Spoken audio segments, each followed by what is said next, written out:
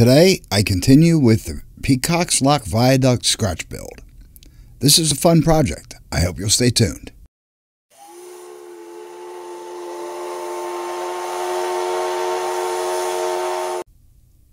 Hi, I'm glad you could join me today.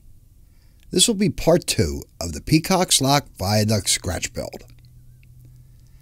In part 1, I designed the bridge, made the mold so I could cast all the spandrels, poured the spandrels, and began carving them.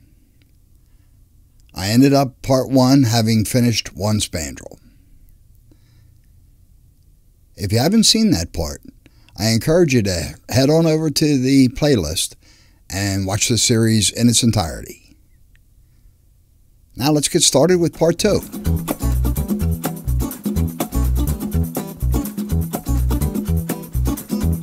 I finished carving all the spandrels, and I'm real happy to report that I did not ham-handedly drop any of them.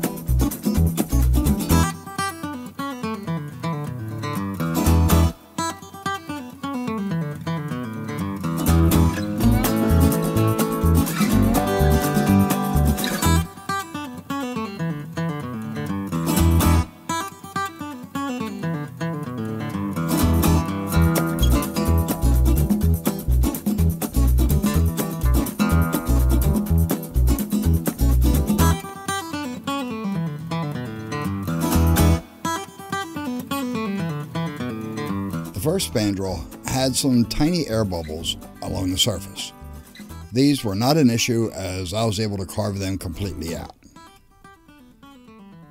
The rest of the spandrels that I poured had no air bubbles except these 2. And as you can see, they're pretty obvious. I thought about scrapping them and just pouring a couple new spandrels. Then I decided it would be a good chance to show how I'd fix something like this. There's a number of materials that I could use to fix this.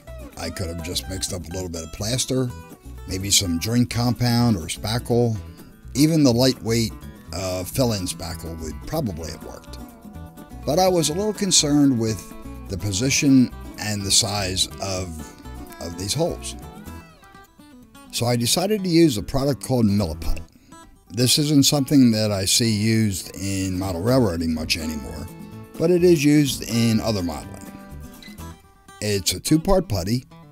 You mix it up like an epoxy, and once it's set up, you can sand it, file it, carve it, drill it, tap it, really anything you want to do.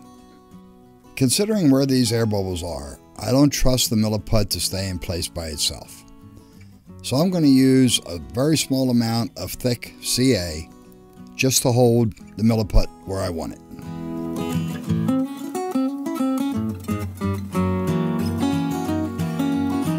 Now I can just scrape away any excess and let it set up.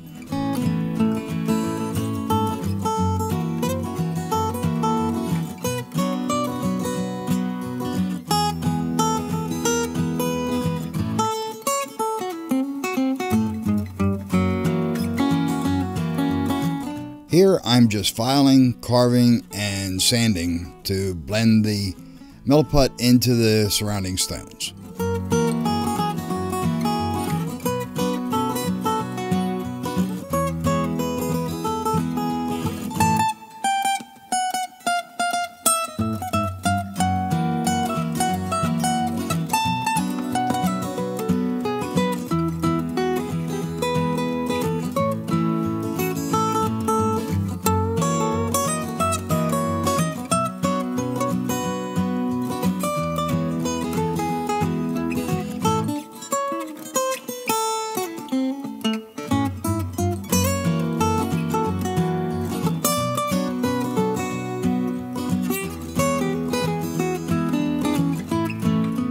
A technique I like to use, especially for scratch builds, but you can use it for scenery or weathering or even kit builds, anything really that you want to make sure you get just right.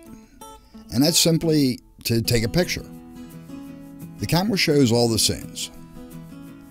And especially with today's digital photography, I can enlarge the picture and get a very close-up view.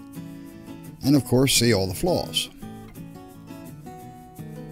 I'm not trying to be a rivet counter, that's not me. I would just rather find the flaws now, and if I deem them too small or otherwise unimportant, I can ignore them.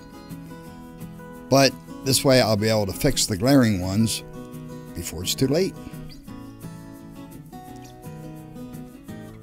Now that I'm happy with all the spandrels, I'm just going to square up the edges where the two spandrels will join, just so that I have a nice clean joint.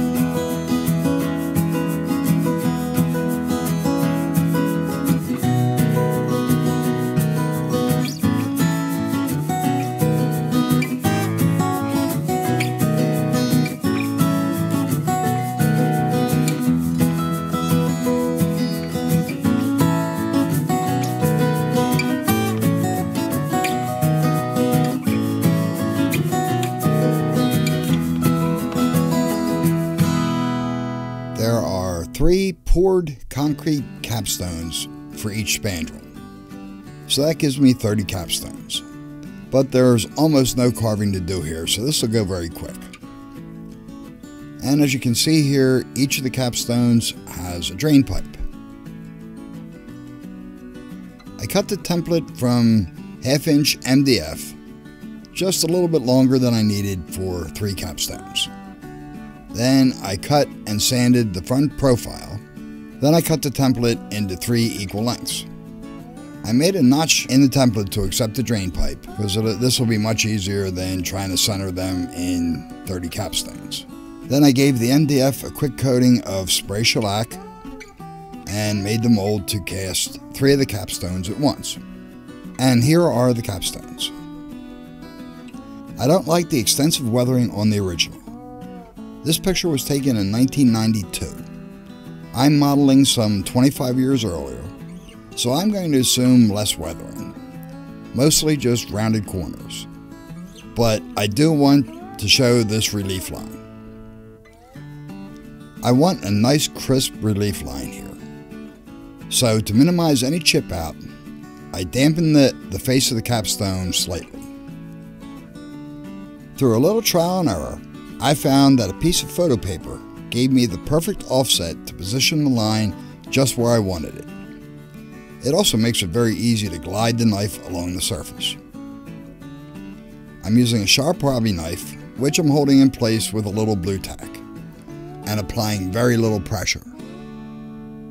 The combination of the damp surface, the light pressure, and a nice smooth stroke gives a nice crisp relief line. This didn't take long at all.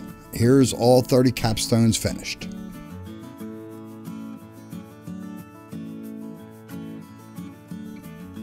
I debated several approaches to creating the archways and piercings.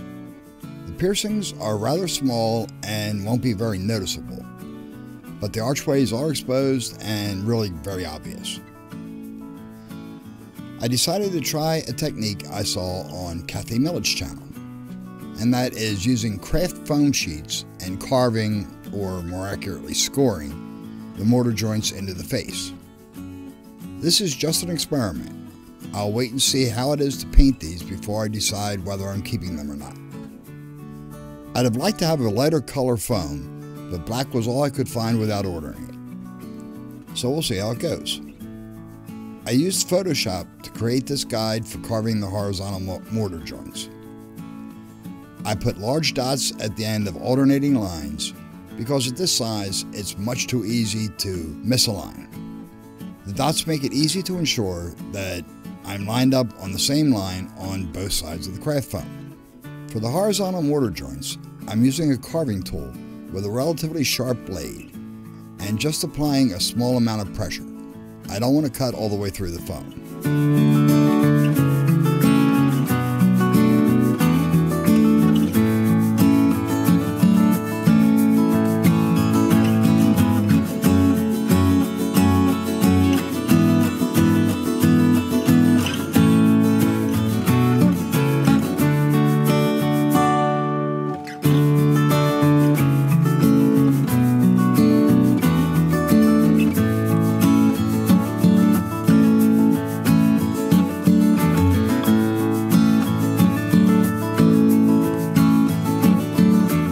add the vertical mortar joints, I started with a number 11 blade in my hobby knife, but I switched to a very small chisel blade.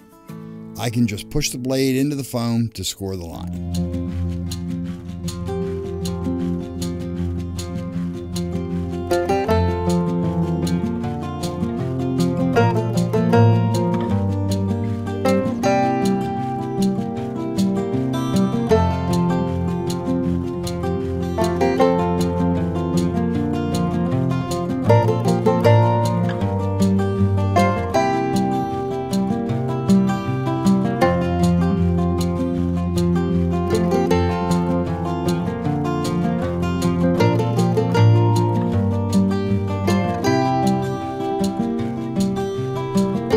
Piercings are done the same way, only with much smaller stones. At this size, the alternating dots are an absolute necessity.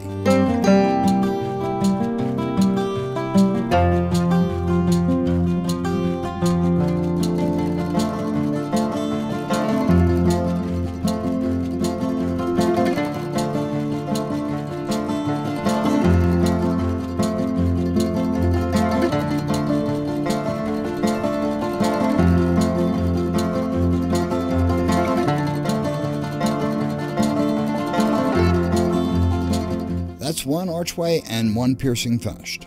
I just have 4 more of these to go. This goes much quicker than carving the spandrels. The black foam does make it a bit more tedious.